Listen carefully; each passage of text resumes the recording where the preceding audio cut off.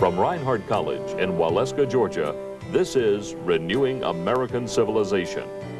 In this, the 7th of 10 class presentations, Congressman Newt Gingrich, an adjunct professor at Reinhardt College, will continue his course, which presents the foundational principles necessary to the renewal of American civilization.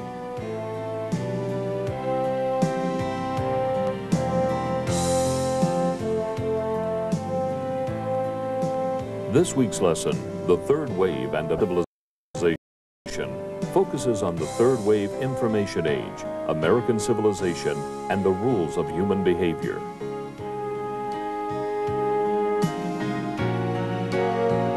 Well, let me say good morning. Let me welcome the students who are taking the course from Mind Extension University and remind them and other folks who might be seeing it on cable or on videotape that you can mail your comments to Renewing American Civilization, Post Office Box 6008, Marietta, Georgia, 30065, or you can fax your comments to 404-528-9806, or you can email your comments to America Online RenewAM at AOL.com. Also, that class transcripts and other class materials are available on our internet webpage at http://www.pff.org, and you either got that already or you don't know what it means, so don't worry about it. You can, if you're in the more traditional mode, you can order American Civilization newspaper, video, and audio tapes and course readings by calling 1-800-2-RENEW. And I would point out to all of you, since we're going to talk about the third wave today, that while you all kind of go, well, that's just an old 800 number, an old 800 number didn't exist 50 years ago. So it's amazing how rapidly we acculturate and acclimate ourselves to technologies. I also want to mention, because it's fascinating for anybody who watches in Alabama, that Michael Ciamara, who is the head of quality for the government of Alabama, is hosting, starting I think this coming Thursday night at the state capitol, this course for all the senior leadership of the Alabama government. And apparently Governor Fob James has decided to support it and to be part of it. And we sent an article from the Birmingham newspaper about the fact that the class will be taught at the Capitol in Alabama, which is sort of interesting. And then they're going to try to apply these ideas to Alabama state government.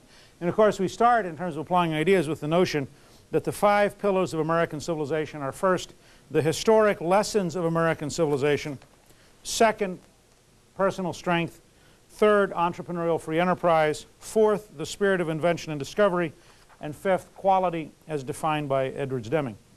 And that the 4 areas in this course to which we'll apply these pillars are: first, the third wave in American civilization, which is today's topic; second, creating American jobs in the world market; third, replacing the culture of violence and poverty with a culture of productivity and safety; and fourth, citizenship and community in the 21st century. And so each of the next 4 weeks, in a sense, this is the payoff period. We spent a week outlining the course in general. We spent 5 weeks outlining the pillars. And today is the first of the topical sessions, which will be 4 in number. Today's class is on the third wave in American civilization. This is Alvin and Heidi Toffler's contribution to modern American systems. Let me say, the Tofflers have been very successful authors for a very long period of time. Their most famous early book was Future Shock, which is still in print and available all over the place. And Future Shock, of course, created a title. I mean, people talk about Future Shock, yeah, they made it up, but as soon as the book came out in 1970, it made sense to people. This is the 25th anniversary of Future Shock. About a decade later, they tried to say, all right, if we're going through this, what does it mean? And they came up with the book, which is the title of today's lecture, which is The Third Wave. And their argument, which we'll get into in a minute, is that that future shock can be replaced by understanding that you're in the middle of a wave of change. It's sort of like thinking that you are trying to understand what is a giant tsunami, to use the Japanese term for a tidal wave. Well, if you know it's a tidal wave, you still have a big problem, but at least you know what the problem is. And so they're talking about that we're in the third wave of change. They then wrote a book which I really recommend for people who care about national security. This is called War and Anti-War. And in their effort to bring together the notion that all international relations are a continuum where you're always engaged in the tension between war and anti-war. They point out that from 1945 to the present, there have been 3 weeks in which there was not a war somewhere on the planet. 3 weeks in 50 years. And since the third wave was in many ways the basis, intellectually the basis of the Army's air-land battle doctrine, had a dramatic impact. They have several chapters in here on how the Army came to grips with thinking about the future and what the intellectual basis of what we did in Desert Storm. Finally, reissued with a new cover, which we were kidding Jeff Eisenach, who designed the old cover. This is clearly a much better commercial cover than the one he had. And all of you can talk to Jeff about that later. He's a little sensitive. But this is Alvin and Heidi Toffler's new edition, Creating a New Civilization, The Politics of the Third Wave. And it is really what they did is they edited together the best of the 3 books I just cited, plus Power Shift, which is another book of theirs. Now, the reason I'm sharing with you is not just to say let's do a biography of the Tofflers, but they have been, since the late 1960s, trying to work out what's happening in a big way to the human race. Is there an underlying pattern? Is there an underlying explanation? It's a little bit like, if I can use just a couple of very common human analogies. I have a good friend who went out one day, and he's in his late 40s. In fact, you know him, Dr. Mel Steele. He went out one day. He's going to hate me for having told this, because it's a true story, but I hope not having mentioned his name.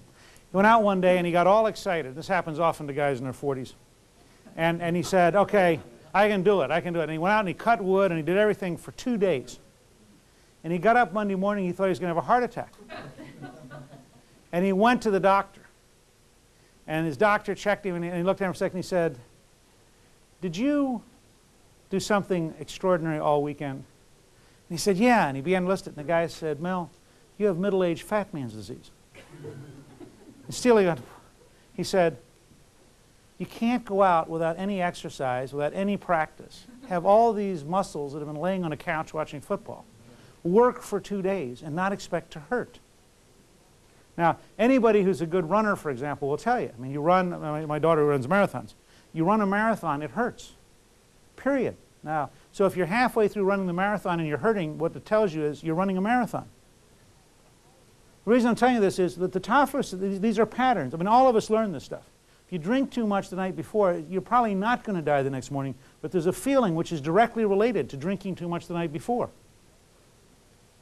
And you got to figure out, what are these patterns? I mean, you don't study, you fail the test. Now, I'm driving at this because what the Tofflers did is they took the most human of things, which is to try to understand the patterns which affect you. How can you predict based on patterns? And they backed way up and they said, all right, let's look at the entire planet. Let's look at the whole human race. What is happening to us? And frankly, what they wrote is very parallel to what Kenneth Boulding wrote in The Meaning of the 20th Century and what Peter Drucker wrote in The Age of Discontinuities. The Tofflers believe that there have been 3 waves of change. From hunting-gathering to agriculture, from agriculture to industry, and from industry to the information age. Now, they use the term wave because they said literally the wave goes through everything. And it's not that there's a change up here or a change down here, but that there's a wave which goes through everything.